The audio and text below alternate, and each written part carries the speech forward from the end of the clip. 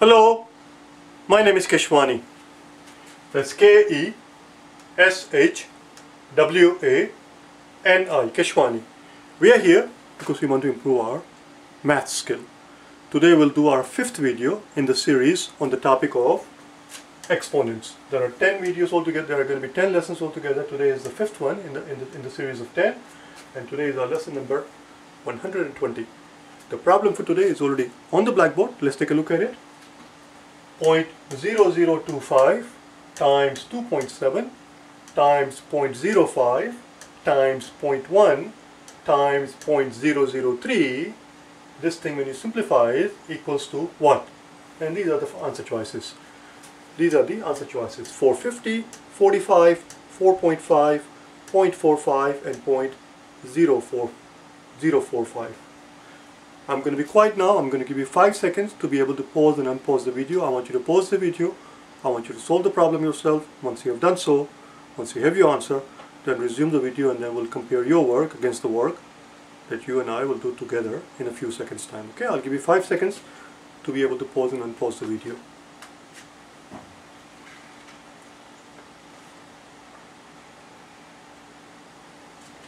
Alright, let's see what's going on. But the quickest, simplest, most efficient method here is to convert these decimals into whole number as soon as possible. How can we convert 0.0025 into a whole number? Well, the decimal is right here. If you want a whole number, we got to move it 1, 2, 3, 4 places. We need to move it 4 places. Similarly here, the decimal is here. We need to move it 1 place. In other words, if you were to take 0.0025, and multiply it by 10 raised to 4, we should be able to move our decimal 4 places. 1, 2, 3 and 4. It will be right here. It will become 25. Similarly, here we have 2.7. 2.7, if you were to multiply it by 10 raised to 1, we can move the decimal places here and it will become 27. So on the top, we multiply this thing by 10 raised to 4, and here we multiply by 10 raised to 1. In other words, we multiply the top by 10 raised to 5. Let's see what we need to do at the bottom. On the bottom, we have 0.025, 1, 2. We need to move it 2 places. 0.05 multiplied by 10 raised to 2. That will take care of this part. Then we have, let's put this in the parentheses. Then we have 0.1. 0.1, if you multiply it by 10 raised to 1, it will become 1, because we will move the decimal place 1 spot, it will become 1.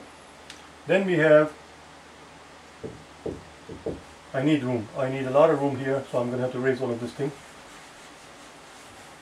Then finally we have 0.003. 0.003, there are 3 decimal, 1, 2 and 3. There are 3 decimal places to convert this into a whole number. In other words, we need to multiply it by 10 raised to 3. Now this is where you have to slow down, and this is where you have to pay attention, because as you saw a little while ago, the nature of the answer choice is simply, such that it's simply 44 and 5 depending on where the decimal place falls. It's 450, 45, 4.5, 0.45, 0.05. So we know we're going to get 45, but it's a matter of paying attention as to where the decimal falls. And that's going to come from here. Okay, pay attention here. I'm going to circle it with the red marker so you can see it. On the bottom we multiply it by 10 raised to 2, 10 raised to 1 and 10 raised to 3. 3 plus 1 is 4, 4 plus 2 is 6. In other words, we multiply the bottom by 10 raised to 6. But on the top, we have 10 raised to 4 and 10 raised to 1. That's only 5. We need to have one more 10 on the top. Now we are even. Essentially what we're doing here is this. And here's what we're doing. Okay, watch here. We counted here, we had 5. 1, 2, 3, 4, and then 1 here. We have 5 decimal places. On the bottom we have 1, 2, and then here we have 1, that's 3, and here we have 4, 5, and 6. So we realize that on the bottom we have 6 decimal places. So essentially what we're doing is we're multiplying the top and the bottom. We're multiplying the top and the bottom by 10 raised to 6. Now I'm running out of space on that end. essentially what we're doing is we multiply the top and the bottom by 10 raised to 6. There. And that's perfectly okay. We have not changed the value of the quantity because we're multiplying the quantity by 1, except the 1 takes the form of 10 raised to 6 over 10 raised to 6. And that 10 raised to 6 is broken up, listen very carefully, that 10 raised to 6 here, this 10 raised to 6 is broken up into 4 and 1 and 1. 4 and 1 and 1, that's 10. And similarly here at the bottom we have 10 raised to 6, which is being broken up into 2 and 1, which is 3, 3 plus 3 is 6. You see that? That's it, we're done. So now 0.0025, we're going to move it 4 decimal places, 1, 2, 3, 4, because it's 10 raised to 4, it's going to give us 25. Here 2.7 is going to become 27 by the time we multiply it by 10. And that one, 10 raised to 1, is just 10. Let's see what we have on the bottom. On the bottom we have 0.05. When we multiply it by 10 raised to 2, it's going to become 1, 2, it's going to become 5. That was the whole point. It will become 5. 0.1 times 10 is just 1. That will just be 1. And here we have 0.003. By the time we multiply by 10 raised to 3, it's going to become 3. That's about it. We're almost done. We're almost done. Let's divide top and bottom by 3. If we divide top and bottom by 3, 3 goes away and 27 is going to become 9.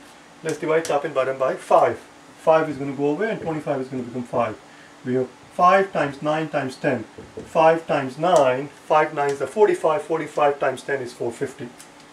Is 450.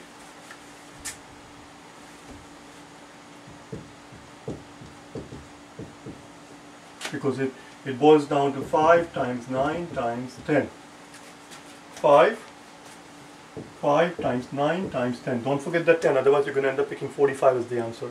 5 times 9 is 9 5s are 45, or 5 9s are 45, 45 times 10 is 450. And the answer is going to be A. The way the answer choices were laid out for us, the correct answer choice here is A. I'll see you tomorrow, okay?